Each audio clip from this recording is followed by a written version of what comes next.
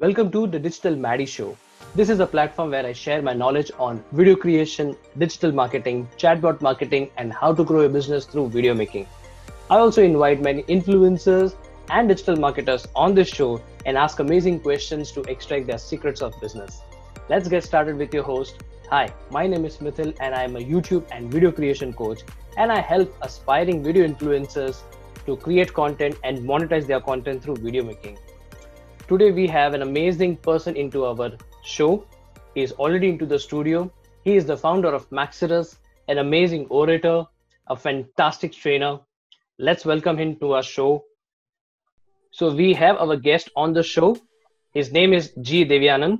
He is the founder of Maxirus. So welcome, sir, to our show. Good morning, Mithil, and thank you for having me here. It's been really wonderful to have you, on the show, and let me see how best we could take it forward. Great, sir. It is our privilege to have you on our show, sir. So, sir, can you share your favorite quote that inspires you daily? Okay, one of my favorite, several of them are there, but one of them which captures my attention all the time is you have to, accept the pain or regret the discipline of not doing it. The way Jim Rohn says, either you'll have to, have the discipline to do it or regret for not having done. Either of that is going to come true. And my belief is you might as well, do the discipline, the 5 a.m. club that Robin Sharma speaks about.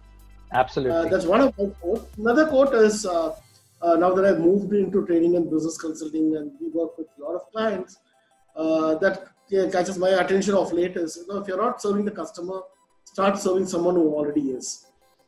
So which means, if you're able to enable the enabler, the last mile guy, I think the organization stands to benefit.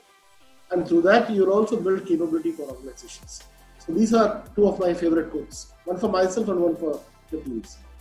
Absolutely, sir, because either of them also creates a dominoes effect, and that creates a bigger impact to the end customer. So fantastic, sir. So, sir, can you share your backstory? Yeah, sure. I carry close to about 30 years of work experience, as we speak today. A little more than 30. I call myself a blessed one. The reason being is, I have a very rare combo of having served service first, then moved into sales. So it's a very rare combination to have mastered or probably learned the basics of service excellence as well as sales excellence. I think God has been really kind to me. I am a hotel management graduate. Post my graduation, I started doing my post hotel management course, wherein upon campus recruitment, he got picked up at the Taj. Served Taj for close to about 8 years. I've been part of Taj Group across the industry, across the country and few countries abroad as well. One of my passion was also to set up hotels across the country, both limited within the country and in domestic and international shows. A couple of other places that I've also opened is Sri Lanka, Bentoda property way back in the 96. So post which I moved into timeshare because hoteliering was kind of enough, and then I thought for greener pastures move into timeshare. That's when Club Mahindra opened up, and we were one of those founder team members of Club Mahindra. So we joined, and that's where I got lured into the art of sales. Because all the while I've been selling, space, time, and other things, expensive champagne, lobsters, and the restaurants and stuff like that. But then timeshare was something different, and it was an upcoming concept. And first time from Sterling and Club Mahindra, they were new. So I thought it would not be a bad idea to get in there. And then that's how I got in inside Mithil. I must say it's a great listening because the funnel way back in the 99, 98 used to be 25:1, so it took about 25 calls to close a single NOP those days. So that's a kind of thing, and then how to take 24 no's to get into it. So the hardcore sales of selling an intangible, probably I learned it from Club Mahindra. Thanks to them. 4 years I served Club Mahindra, and then I became a founder team member for Max Life Insurance. Those days it used to be called as Max Way of Life. So I joined agency at Chennai as one of those founder team members. In 26 months, I moved up as a head of training, for South. Zone training head for South. grew up offices from 5 offices to 77 offices in 4 years' time, and then used to handle a business of about 120, 130 odd crores. When I left agency in 2008, and I moved as as national head for bank assurance and direct service direct sales team, which is based at Gurgaon, and then 2 years worked with those two channels and put up both the bank assurance architecture as well as direct sales team and helping them to improve productivity. And during the time, we acquired Access Account, which is one of those the marquee times, that even Maxis goes strong, from pillar to pillar in the last 10, 11 years. After fetching the account, it's been very good. Post which, I started this company called Maxis Training and Consulting way back in the year 2010. It's almost 9 years that we have completed into the 10th year. Happy to share with you, the name Maxis itself is a kind of a tongue twister or a conversation starter. So we said, maximizing results. So we said, what is this Maxis? How do I pronounce your company? That's how we wanted clients to ask or prospects to ask. And I think that's how it started, becoming a conversation starter. I think thanks to the team, today we are about 20 odd employees across the length and breadth of the country. Plus another 20 on project to project basis. We have, our teams affiliated to us. So that makes it to about 40 odd employees, and we have about 200 clients across 65 different verticals and going strong. And now we are getting into the digital space a little more passionately because I think going forward, digital is the way forward, because we believed in brick and mortar and getting to know ourselves, because we were no brand when we started in 2010. People can't put name to face. So we wanted to build it brick by brick. Now that we acquired the 200 clients, I think God has given the wings to fly now and a little more stronger, and that's the way forward. Short question, but a little long answer. Absolutely, but that's more important, sir. So yes, as you say, sir, that even with COVID and everything is locked down, however, still everybody has now migrated to online, becoming digital, and they all are selling something or the other. But when it comes to selling, I think there is a process. If followed in the right way, you not only get sales once, but I think you get frequently with the same customer. So, sir, can you throw some light on what's a sales process and how it is benefited? Sure. Having sold intangible for close to about 20 years, I would say, between Club Mahindra 4 years, 8 years with life insurance, another 9 years with our own company. We are also selling intangible. So to speak, I can get in there, but then before that, I thought I will set a prelude to this, because sales and process, is something that sales guys most of them don't. They think that only we are regimented, and in sales, aisa hi hota hai. It is not that only in sales it happens, but then let me take a step backward and say, where all does it apply?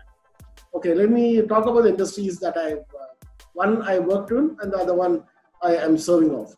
The one that I work for, if you look at it, a normal cake that you would make at home, there are what is called as a recipe. So you have to have a first standardized recipe. You have to have key ingredients, which will go into a cake, because there are several ingredients which will go into a cake and not into a kurma, and what will go into a kurma will not go into a cake. So similarly, in ratios and proportions, you will have, and there is a sequence to follow. Right from be it mixing the flour to sifting the flour and baking the cake at a particular temperature to get the cake risen up well, soft, spongy, and consumable. The one which will be liked by all ages. So that's the way. There is a process, though the cake looks yummy and looks delicious, but there is a process that's gone in, right from picking the flour, selection to sifting and the temperature at which the cake is baked for a certain amount of time for it to get a process out. Similarly, that's at the cooking level. Let's look at what happens at the service. So there is something called as a pre-plating, which means that there is a particular plate. It's not the dinner plate, which is a large one, which is used for serving a dessert. Which means there is a service standard which is different, with a process of picking at the right plate, and then if it is a cold dessert, you have to serve it in a cold plate. If it is a hot dessert, a hot plate, and then there has to be an accompaniment to it. There's an accompanying sauce to it, and then you pre-plate it in such a way that there is actually a way where 12 o'clock, 6 o'clock, 3 o'clock, and 9 o'clock. So there are like a clock your plate is cut into, and certain portions you can occupy and certain portions you don't, for eye appeal and also for the clients or the guests to touch upon. To that extent, there is so much science behind even pre-plated food coming and reaching a table in a 5-star hotel. So just to illustrate my point, in terms of everywhere there is a process, be it in hospitality or it could be look at manufacturing. There could be even a bulb that is fixed in we work for a lot of OEMs in Tamil Nadu for automotive sector. So even for OEM, whether it is a bulb which is a night bulb or it could be the regular bulb, you have 18 components that go through, the various stages of which it's made, and the density of each of the glass first, and then the what I call the rubber that enmeshes with that. The entire process is close to about 112 steps for a bulb in a car to get fixed, and it's all sequentialized, and you can't jump the order because then the end product will not be the same. So now, having stated the bulb example and also the way which is automotive or a manufacturing setup, and then you have hospitality or hotel setup. Now let's look at sales. Now, sales is a process. It's a science. Of course, over a period of time you start doing well. On the science part, it becomes an art. That's why as you catch with experience like wine, it tastes better with age. You start growing up in the organization. You become a ustad salesman because you are able to understand the first side of it, whether you can close a sale or not. Now, what does it mean? There are generally, if you look at it world over, there are several steps. It can range from a 4-step to a 6-step or a 7-step sales process that is there, right from identifying who my prospect is, who is he or she a prospect of mine, to find out whether I'm selling a product or a service, or it's a product come service. Is it tangible or intangible, or do I go and meet the customer, or the customer comes to my shop and then starts picking my item? Who's my customer? Where do I meet him? How do I get in touch with him? And then how do I find out what the customer wants, which is typically your need analysis kind of a thing. What I call it, either it could be a need or it could be a feeling. If it is a intangible product, probably you'll find out what the need is. If it is a tangible product, then probably you'll find the feeling, which means are they, because several brands at several touch points of prices will be there. So what is my customer made up of? So that's the next step. And then move to alternate choice close and take it to a closure, and by asking the customer to either pick and choose or select the product and offer your expertise in the bargain. So that's the way, as I see the sales process would go about. And it's important because it's scientifically designed based on the company, the product, the tenor, what the product could do. There is so much science which has gone inside before one decides a product. And henceforth, I am of a certain view, whether you are selling a tangible or intangible, whether you are in a B2B business or you are in a B2C business, there has to be a process. It could be retail, it could be key account management. There has to be a sales process. And those organizations, those employees, those supervisors and managers, and SBU heads who follow, who believe that sales process can help me, because this can stand with the test of time. It is time tested, it's proven, there are no shortcuts, and pre-COVID, post-COVID, world wars, it has seen subprime crisis, it has seen tsunamis, everywhere it has worked, and it will work in times to come as well. So I'm a big follower and a strong advocate of following principles, and the first principle in sales is following a sales process. Absolutely. And I have seen it personally that you have followed it for so many years, sir. So, sir, when it comes to sales process, definitely, as you say, over a period of time, like how the wine tastes better, also the person who follows the sales process enhances itself over a period of time. So along with following the sales process, do you really think that upgrading your knowledge is also important in terms of self-development? And if yes, why? Sure. This is a very important part, which you're asking, because constantly the customer is learning. Okay, the market is changing, the products and services are changing. Let me go back to the example of the current set of automotive cars vis-a-vis Tesla. Current automotive cars has about 20,000 spare parts, and Tesla will come with 20 spare parts.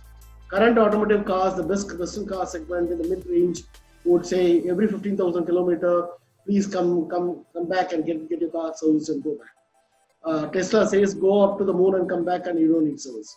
So, these two examples will illustrate how, the product evolved over a period of time. The evolution is important. The technology is important. 3, the customer profiles are changing. 4th, service guarantees. And 5th is the generation which is coming into place, which is right from a Gen X to millennials. I was writing an article this morning. I said ours will be one of those generations which will work with 5 generations. Considering myself as the senior most guy, probably I belong to the Gen X.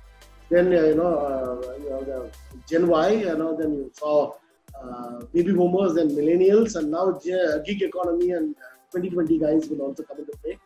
So which means we will be one of those privileged ones, because our grandfathers never saw 5 generations together. But then we will be one of those rare commodities or rare set of people who will have 5 economies of sets of people who are born in different time zones or different time frames of Gen X to 2020 and gig economy will come into play. So that's the evolution I'm talking about, which means the time it took to identify a vaccine. COVID, I reckon in probably another 6 months to 1 year's time we should be able to. But then to go back to the 12th century, 13th century, the plague and other things, it took about 400 years to find the first vaccine. So from a 400 year, the turnaround time has come down to 6 months to 8 months to 1 year, less than 1 year. Hope they find it even more earlier, it will be helpful for the human beings. But I guess, we have come down. So which means there's a constant evolution of products and services that's happening. Which means, do I as a business leader, irrespective of whichever level, I could be a CEO, I could be a CDO, or I could be the last mile guy who is actually meeting the customer. I need to look at the market in close microscope because as I say, I don't plan anything beyond 3 months. Because every 3rd month, every 90th day, the market changes. The industry changes, the customer changes, customer preferences change. And henceforth, we need to be very nimble-footed and say that what would work, which means constantly I have to have an eye. The person has to have an eye, he or she wants to be successful, on educating themselves, upgrading their own knowledge, skill sets, understanding what the client actually wants or whose client's client, why he or she is asking for what he or she is asking. Understand the intent behind the question. I think this is a very critical part of comprehension. One, and the organization or employee who reads the most, who Googles the most, because say everything over Google and YouTube. Every question that you ask with what and why has an answer. And if you can learn, have an attitude of gratitude, thanks to the internet, and pick up and block about an hour. I would strongly recommend about an hour of self-learning in a day. Even you can break it down into 30 minutes each. But I would strongly suggest that we should do the 30-minute reading, which will only upgrade yourself. And reading not necessarily, it has to be confined to only the industry that you belong to. It can be holistic because we don't know which will become a sunrise and which will become a sunset industry. So and henceforth, I would strongly recommend, or probably one of our collective strength, in our organization is also that once a week, one Saturday, we will block ourselves to talk about a topic and present to ourselves for an hour by every employee, including me. So which means we are on the move, we are learning. In fact, in the COVID, the last 25 days, we have analyzed about 65 videos, and there is a constant learning that happens back and forth over WhatsApp and over Zoom.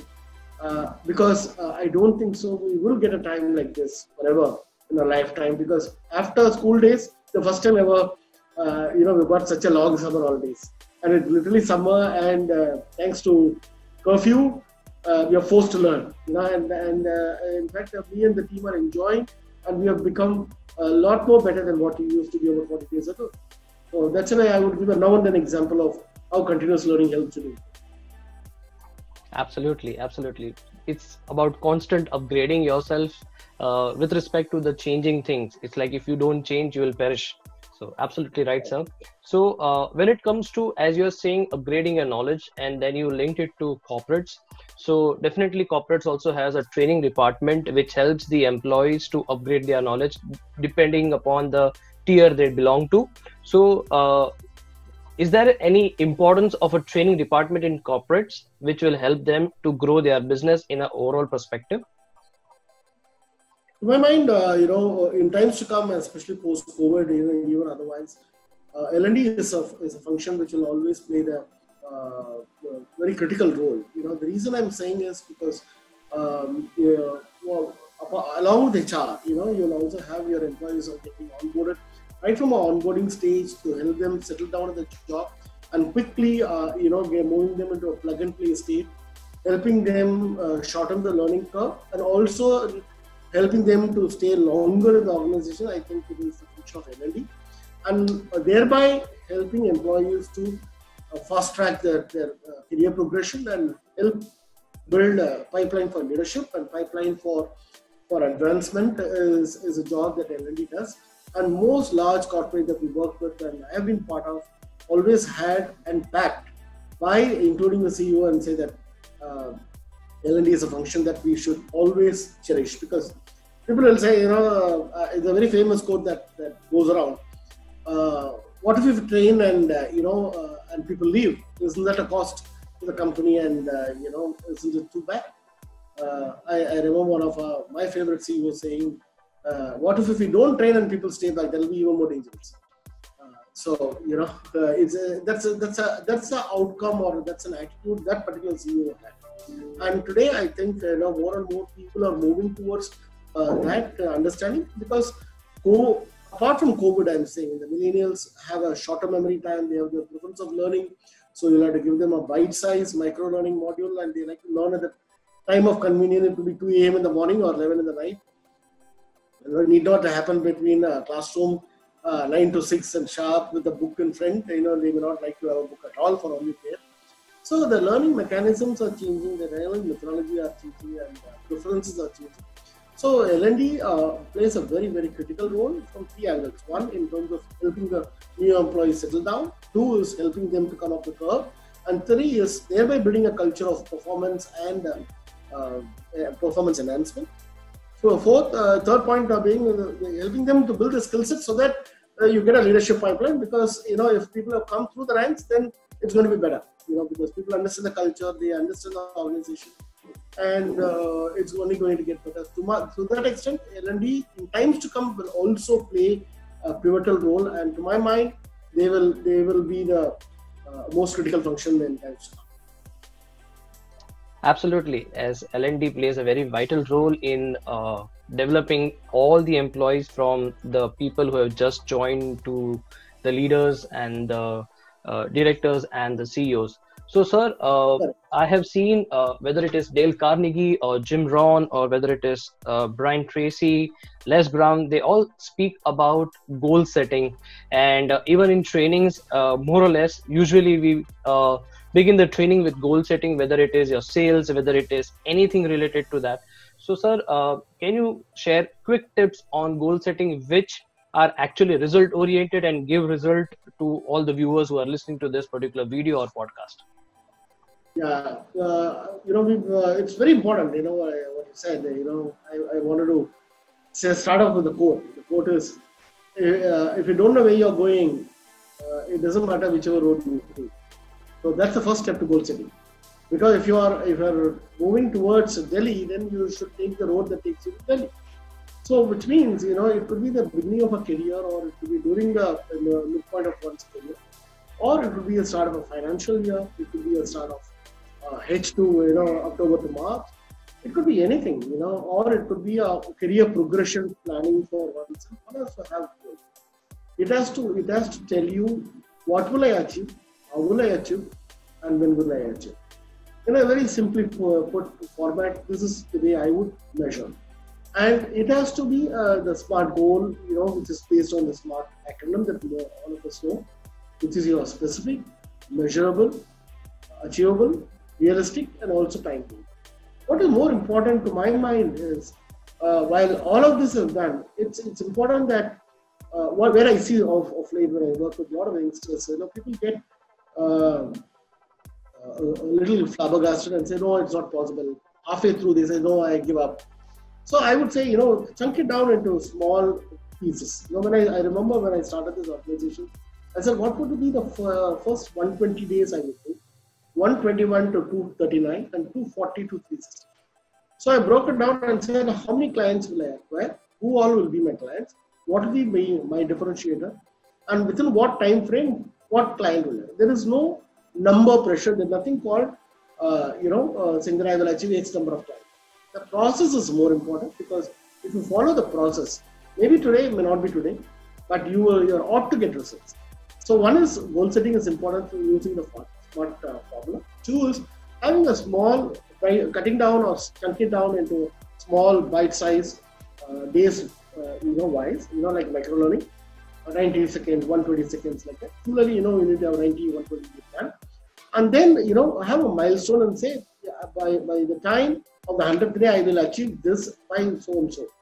Now, you need to take a stock of the situation, even take a deep breath and say, okay, have you done well? Yeah, if you've done well, I think it's time to open a champagne and celebrate. If you haven't done well, I think it's also important for a nanosecond to go back and celebrate, because what is life is celebration.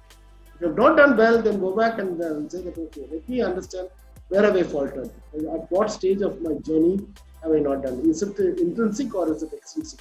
Is extrinsic within my control or beyond my control? Where have I gone, made a mistake? How can I correct it? How do I go about and correcting the situation so that I'm able to leverage these results better in times to come? What is the key learning? What are the 2 key takeaways that I can have from this? And what is the action plan that I will put so that next time when I do a milestone journey review for myself, I don't come back and be part of the reasons. So, I should be part of the results. So what will I stop doing? What will I start doing?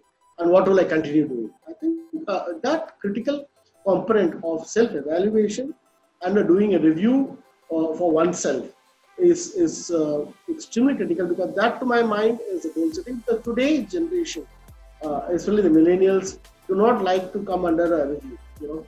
They don't like the supervisor doing review and in a very structured manner, because they feel that they know.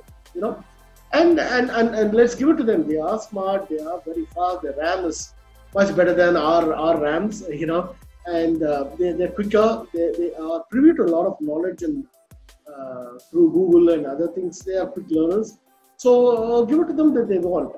I think if you outline their boundary and tell them in a manner that they like to, I would use words like, may I recommend or may I suggest as you do better. I think these are phrases which is more welcoming, puts less pressure rather than being monochrome. So those are my takeaways on goal setting. Very from a pragmatic view, and say if I were to do a session today, Mithil, this is what I would do. Rather than go by PPTs and do it from the heart and say it the way they like to be told. So that's the way I would put it. True, absolutely, sir. Thank you so much for sharing this tip, sir.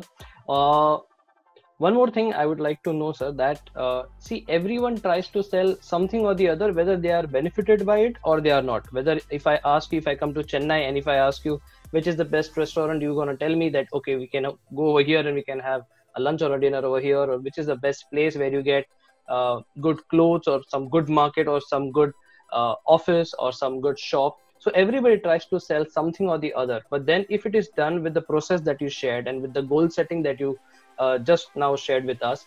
So, sir, why everyone needs to learn sales? Because sales is an important factor. So why everybody wants to learn sales in the right way? Yeah, but whichever department that you belong to, one to my mind, I always believe that job rotation is the best thing to happen. Even if you're working in operations or you're working in another department, a short stint, it could be 1 year, 2 years, to get into sales, it's not a bad idea. If you recall my earlier conversation, I was all through a service guy, taking care of my guests at the front desk and being in the restaurant.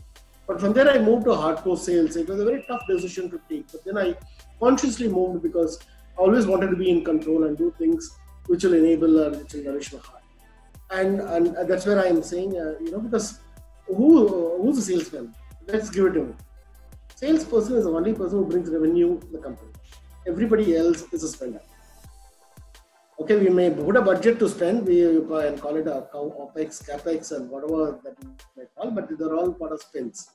Who brings revenue is the salesperson. And if you don't know what it takes to bring revenue to the company, one, from two angles I look at it. One, it also gives you a happiness that I've learned it and I'm going to contribute. Two, there are several, let's take insurance for example. If you're not part of sales, to retain your customers, to have persistent customers, you will not understand, what it takes to sell. And to retain your customers better for a longer term, it's important to understand sales and why they sold or how they sold and what is the right way of selling, so that when the customer comes in for any cancellation or surrender or any sort, you are able to wear the hat of a sales guy and say that, look here, this is why you have taken and there is a purpose and for your daughter's wedding or it could be a retirement, and henceforth I would stay put and then don't worry about the volatility. COVID will pass away like the way we passed away. Subprime, we have gone through DST, demonetization, we have seen enough and more of that. And some more is to come, Mr. Customer. So don't worry, we are with you and you stay put because you have a financial goal. Even to preserve a sale, apart from getting a sale, I would say even for operations, it's important to understand the sales part of it and the importance of sales of acquiring a sale. That's how I look at it. Thank you so much, sir, for sharing this valuable thing, because I think, yes, I totally resonate with what you're trying to say, because yes, everybody should learn sales. And as rightly said by you, this particular thing had never been with me, or I never saw it in this way, that it is only the sales guy who brings the revenue, rest all are spenders. Amazing, sir. Thank you so much for sharing that. Yeah. So, sir, we come to the end of this episode, and I would like to thank you, sir, for being a part of this show and blessing us into this show by your presence. So, before we end the show, would you like to say something to our viewers? Yeah, Mathil, first of all, on behalf of Maximus Training and Business Company, it's an opportunity that is bestowed on us, and we thank you, for being a wonderful host on the show, asking the right set of questions, and I like the depth at which you are. You did ask about. So, as I look at it, Mathil, what you're doing is a very novice, and a very noble act as well in terms of helping young entrepreneurs like this to move up the career. I would strongly recommend, that many entrepreneurs should walk this path, because India does not need a 15,000 crore company. What India needs is 15,000 entrepreneurs who can do a 1 or 2 crore turnover, because they in turn can create direct employment and indirect employment. Thereby, several billions of people can get employed, and we can become an inspiration to them. So that is my summation, and one of the route is the technology route, which means over social media, this video can be seen by several youngsters or people of our age or collectively, and we can come together to network, we can join in. There are several goodies that comes along with this, and also the Bonhomme feeling of COVID torrid time, how positive somebody else can be. So it can be even passing off or rubbing off the positivity to someone else. These are the biggest positives that I see, and I would recommend probably our capabilities. So more and more we should connect up and inject that positivity, like how government injects stimulus. I think this positive stimulus has to go on, from your end. And we once again thank you for the great opportunity. I look forward to teaming up with you quite often. Thank you. Absolutely, sir. So all the people who are watching this video on YouTube, you can subscribe to my channel, and all the people who are listening as a podcast, you can subscribe to my podcast on Google Podcast or Anchor. And we have Dev sir over here, and if you want to follow him, you can check out all the links which are available in the description. You can follow him on LinkedIn, and also the company's profiles are available on all the social medias. So you were listening to the Digital Maddy Show with your host Mithil Dave, with our guest Dev sir. Thank you so much, sir, for having on our show once again. Thank you. Good luck and God bless. Thank you.